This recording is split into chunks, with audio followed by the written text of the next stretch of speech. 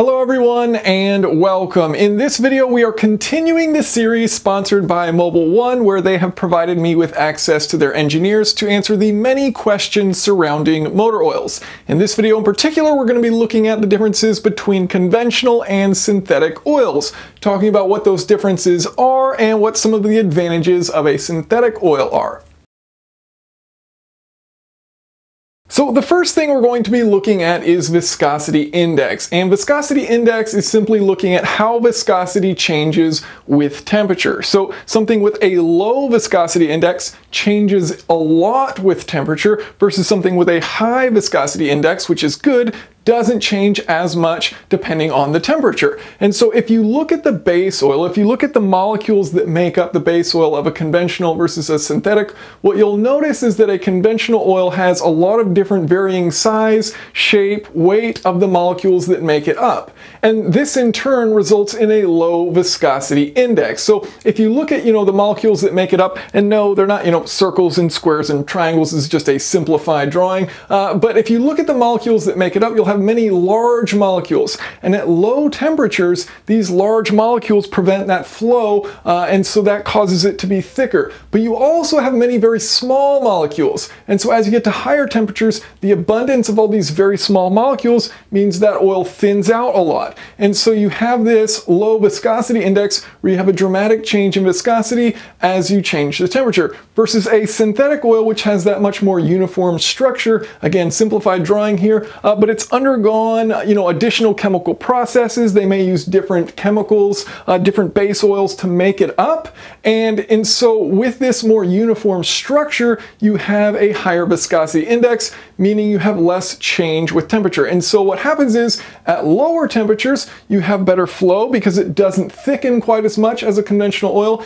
And then at higher temperatures, you have a thicker oil because it doesn't thin out as much like a conventional base oil. And so with a thicker oil at higher temperatures, you can have better wear protection. Now, does that mean that you can't have similar curves for a conventional or synthetic oil? No, you can change these curves using additives, but the bulk of what makes up a motor oil is the base oil, and the base oil in a synthetic will have better characteristics as far as its viscosity index.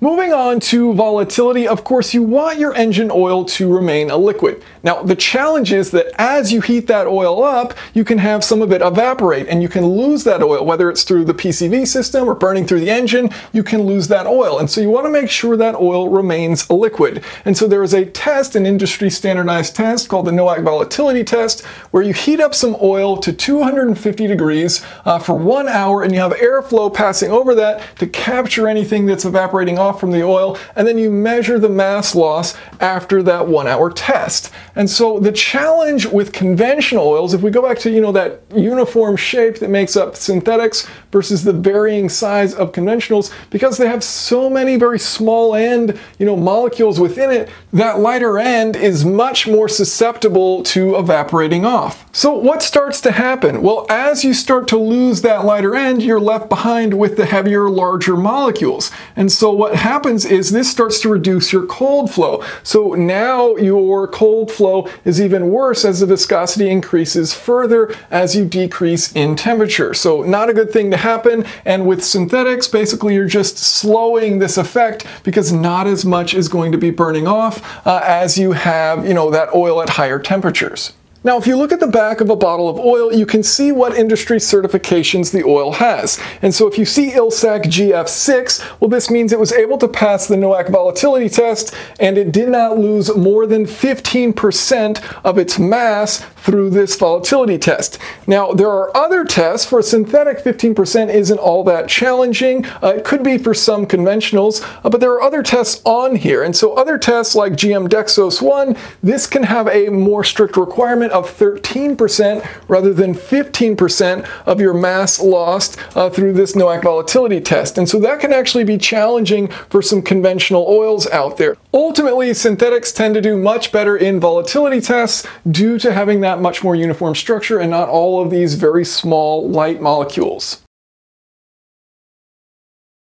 Now, I mentioned earlier that you can use additives to change this viscosity index of the overall oil. And so let's say you're trying to create a 5W30 oil. And so to thicken the oil, you're going to use viscosity modifiers. Now, with a synthetic oil, your starting point, because that base oil has a higher viscosity index, your starting point, your starting viscosity at the high temperature end is higher. And so if you're using viscosity modifiers, which you add to help thicken that oil on the hot end, if you're using those viscosity modifiers, you'll need fewer viscosity modifiers for a synthetic base oil than for a conventional oil. So for the conventional oil, your starting point may be down here, so you need a lot of viscosity modifiers to get it up to that desired, whatever that desired oil weight is, versus your synthetic here, you're going to need less. Now, why is that important? Ultimately, you're going to have a similar shape at the end, right? At that temperature, yes, you can get them all to line up.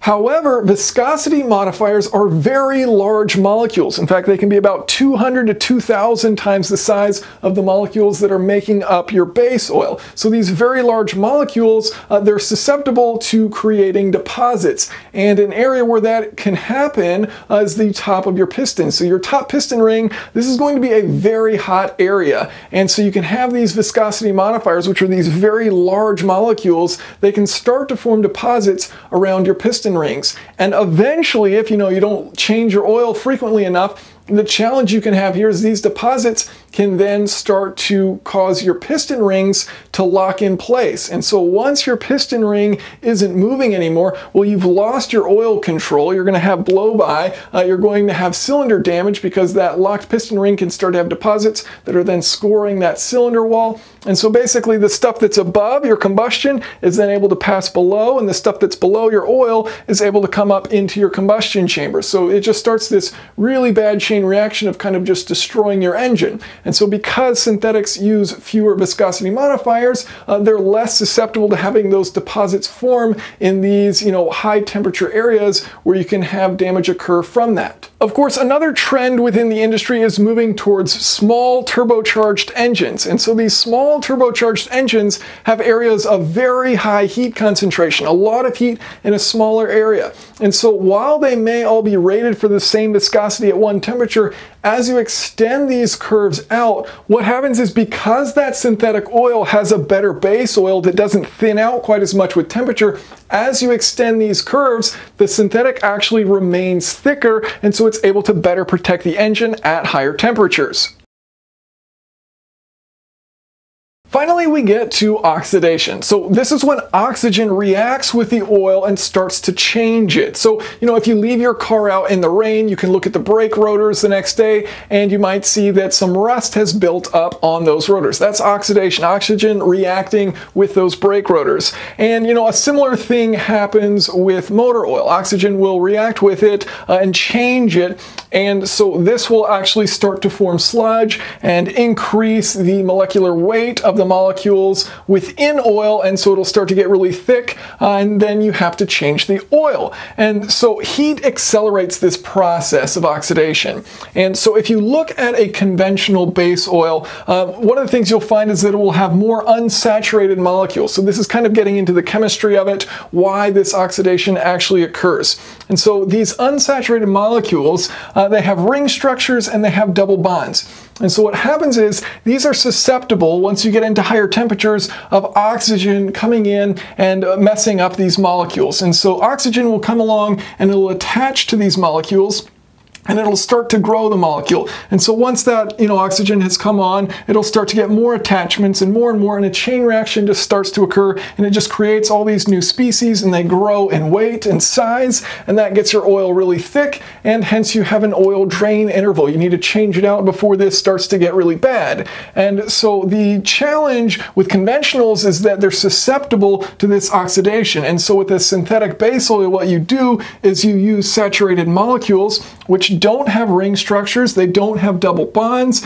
and so these are very stable molecules, and it's much more difficult for oxygen to come get involved and start messing everything up. And so there's really two strategies you can use with oxidation. It's inevitable, it's going to occur regardless, but you use stable base oils, and then you can use additives, antioxidant additives, to slow the process. So ultimately you can prolong it using synthetic base oils and using antioxidant additives, but it will happen eventually, and so eventually you do have to change out that oil, but using this strategy, you're able to use longer drain intervals. So hopefully this has been insightful into some of the differences between a synthetic and a conventional oil and some of the advantages that synthetic oils have. Thank you to Mobil 1 for sponsoring this video. Thank you all so much for watching, and if you have any questions or comments, feel free to leave them below.